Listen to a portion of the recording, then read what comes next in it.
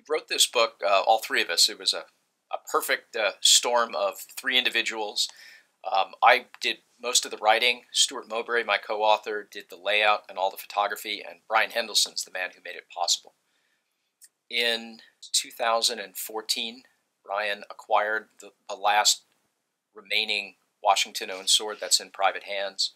And as it came to Mount Vernon and we started looking at that sword in conjunction with the other Washington swords, it almost screamed at us that nobody had ever decided to tackle this amazing group of swords. There are no other groups of swords from the period that were assembled over an adult's lifetime, over the course of decades, that just by chance belonged to a very important individual. So it was a golden opportunity to take these swords, tell their stories, relate them to each other, and at the same time clear up some of the misinformation that's been bandied about concerning a lot of these swords. And not to mention nowadays with the quality photography that you can do, it was a chance to show these things in full, beautiful color. Conservatively, he had at least 11, but I'm betting there were more. If somebody really tried to push me and say, how many do you think he had? I would bet the number was probably closer to maybe 16, maybe 18. We just don't know. Most of his swords could be seen as dual purpose. The swords that he had that were true military instruments, from what we can tell, were all gifts. They weren't swords he went out and purchased.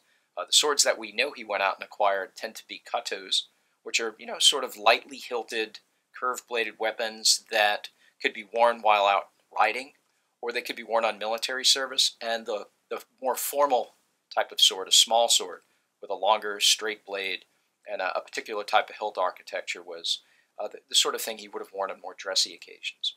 But none of them were specifically military. None of the swords he acquired for himself. There's one in private hands, the last one. There are 4 that are owned by the Mount Vernon Ladies Association. There are 2 at Morristown National Historic Park. And there's 1 at the State Library of New York in Albany. The only one we can place for sure is the steel-hilted small sword that's now in the collection of the New York State Library. There was a description penned by a visitor who paid a call to Washington at the presidential mansion in Philadelphia in 1795, and he describes Washington wearing a black velvet suit and having a beautiful steel-hilted small sword at his side with a white vellum scabbard. So we know that one's there for sure. It's fairly safe to assume that the green-handled Kato was seen on Washington's side in the 1790s when he was president, and he was reviewing troops that were headed off. So we knew he wore that then. We know for sure that the silver-hilted small sword of 1767 was the sword that he probably wore when he resigned his commission, and probably the one he wore when he was inaugurated for the first time in 1789. Probably the best group of paintings are the series of portraits of Washington done during the Revolutionary War period by Charles Wilson Peale, and they show a variety of Washington swords which still exist.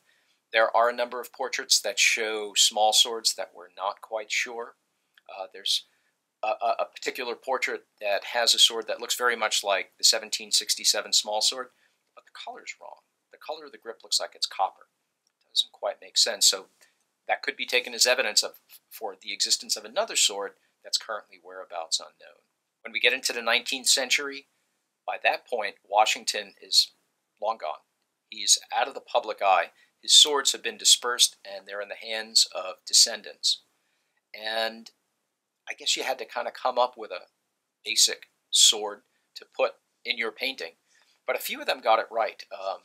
When Vanderlyn executed a beautiful version of the Lansdowne portrait of Washington after Stuart's original, he very clearly depicted the steel-hilted small sword, which was then in the possession of George Corbin Washington.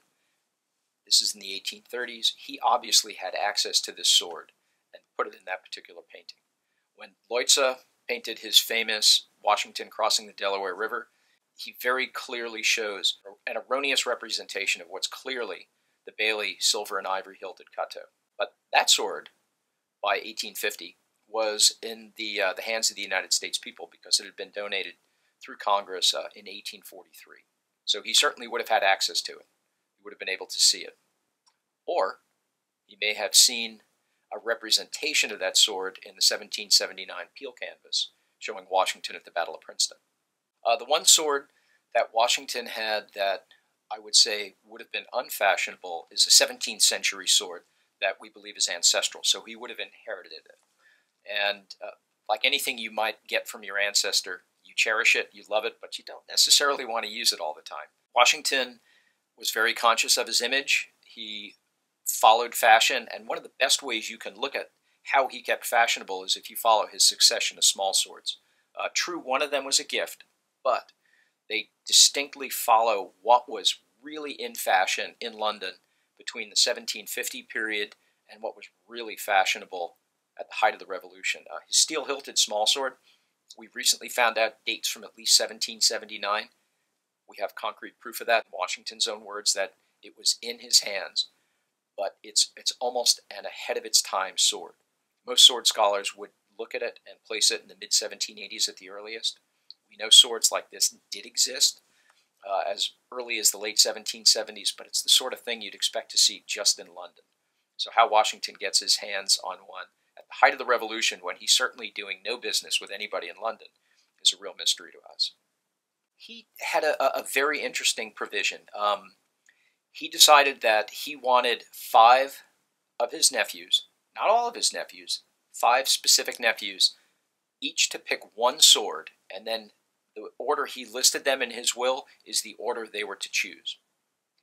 And he put in an interesting passage in there. He said, in talking about the swords, he quantified them as, of which I may die possessed. So he's telling you, sometimes I get rid of swords, sometimes people give me swords, sometimes I buy a new sword. I don't know how long I'm going to live. Swords come and go. So that's a very sort of a tantalizing insight into the way he saw them.